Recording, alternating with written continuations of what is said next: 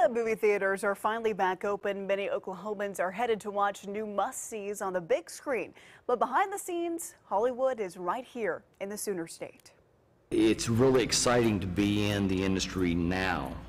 Hollywood has come to the prairie with films like critically acclaimed Minari, which was shot in Tulsa, and Stillwater, starring Matt Damon and partially filmed at its namesake town, and of course, Killers of the Flower Moon, starring Leonardo DiCaprio and Robert De Niro, directed by Martin Scorsese, currently filming in Osage County.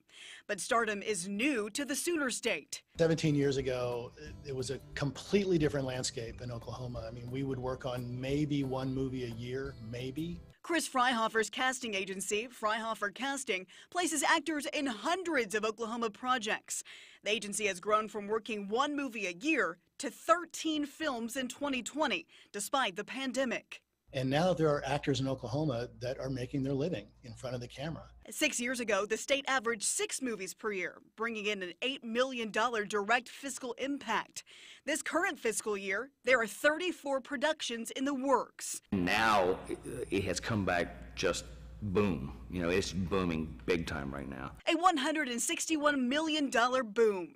That's direct fiscal impact. The economic effect increases even more when you consider all the local businesses affected. That's, conservatively close to a $400 million economic impact with all the ancillary spending and just money in Oklahomans' pockets, as well as Oklahoma businesses. Just ask Overleas Woods in Bartlesville.